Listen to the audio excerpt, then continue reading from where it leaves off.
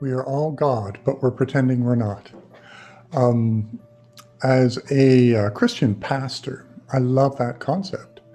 And that may surprise you. But when I think of what in the Christian tradition, it's there in the Hindu tradition, the sense of the Trinity, Father, Son, Holy Spirit, Krishna, Shiva, Brahma, Vishnu.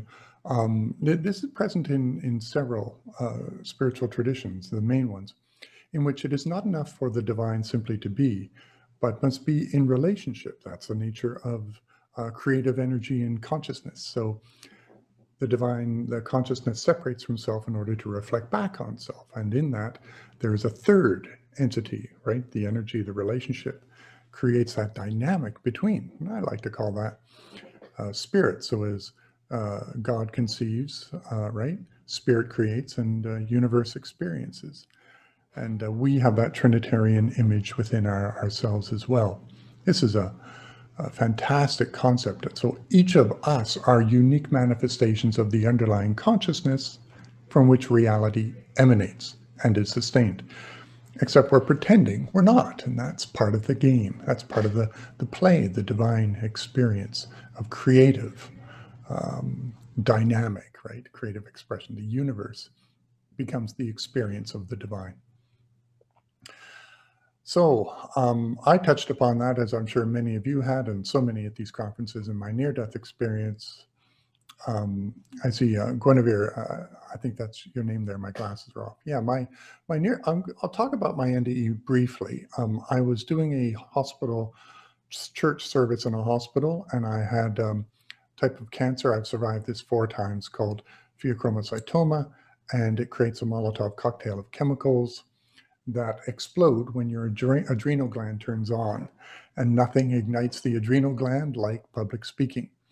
So I was a student minister, and I was nervous about that on my internship. And sure enough, the tumor blew during the initial parts of my sermon. I've joked that I put a lot of people unconscious on Sunday mornings, but it's not good when the minister goes down. And I was out before I hit the floor, and suddenly transformed onto a dimension of reality in which I experienced myself as a fully integrated person. It was a grassy hill. There was a tree at the top of the hill. I wanted, with every fiber of my being, such as I had fibers in my being, I wanted to run to the top of that hill and get to that tree. I knew that if I did that, I'd never come back here. I was one with every blade of grass as it moved, one with the tree and the light that it was drinking in through its branches, and that light was love itself. Because of that, my new creed is that God is love, right? Those are synonyms. So our task is to become it and to realize we are it. Your spirituality is not determined so much by what you believe as it is by how you love. Breaks down all the walls, doesn't it? So I wanted to run to the tree. I couldn't. There was an entity there, a masculine being. He felt like my best friend, and infinitely powerful and graceful and kind and compassionate. And we walked and talked about my life. And he basically said, David, it's great to see you. Things are going well. You can't stay. You have to go back. You have more work to do. I didn't care about that. I wanted to stay. So I just kept saying, let's run to the tree, right? Let's go. But the big thing I want to comment on pertinent to this workshop is ego identity there. I didn't have an ego, at least not in the way that I do here. I had an identity. I was still me. And I was still very much kind of a human, this form, walking on what felt like grass in a reality that was more real than this cardboard cutout. And I had thoughts, but communication was instantaneous, consciousness to consciousness.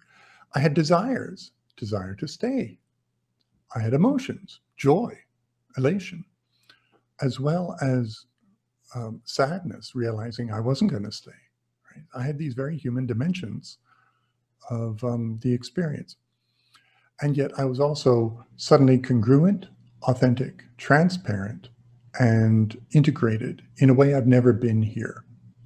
So as I speak with you, part of me is not here. I'm reflecting on the words I just said and thinking about the slides to come. And I'm wondering if Rebecca's going to be able to plug in, right? I'm not fully present. And I have a small ache in my back, and I can hear sounds going on in the hospital corridor. So am I fully present? No. In addition, there's so much of me that is in my subconscious that I'm not even aware of. I'm not fully integrated. But there I was. And I was more whole, right? Which is technically the meaning of the word salvation, than I've ever been here. Now, he said, you have to go back. And my heart sank, and he put his hand on my shoulder and said, don't worry, we will be with you, and we'll see you later. Boom, I was back. And suddenly, all of that receded and was buried down into my subconscious, because the wetware of my brain and my thoughts, the software, which is my operating system, my identity, my being, my thinking, could not contain that state. So it must become suppressed.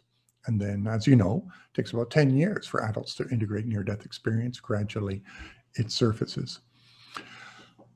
I descended into this compressed form, and I heard the voices of the nurses and the doctors checking, are you okay? And my ego also kicked in because I felt shame. I passed out in front of everyone. I was embarrassed. And I'd passed out several times from this tumor. And I apologized. I said, I'm sorry I scared everyone, right? And they wrapped me in a blanket. They took my vitals. I had a bump on my head, but no other signs. They didn't know about the pheochromocytoma. It's called parenganglioma when it's off the adrenal glands. So technically that's what I had. So they sent me home, where I crawled into bed and I grieved. I wept myself to sleep, longing for that state of wholeness and love once again, not knowing what to do with it. You'd think I would as a minister. You'd think I'd get in the church pulpit the next Sunday and preach, but I didn't tell anyone for years. You're going through existential dissonance, not just cognitive dissonance. So the integration of this is part of what I do here in the hospital. I'm so glad, right? So I've had this cancer 4 times, very lucky to be alive, a near-death experience, and several spiritually transformative experiences and encounters with angels and guidance. So it tells me that despite our bumbling along and the ridiculous nature of our ego identity, they are very good at what they do, and nothing will be wasted. So let's be wise and compassionate with our egos and learn how to work with it.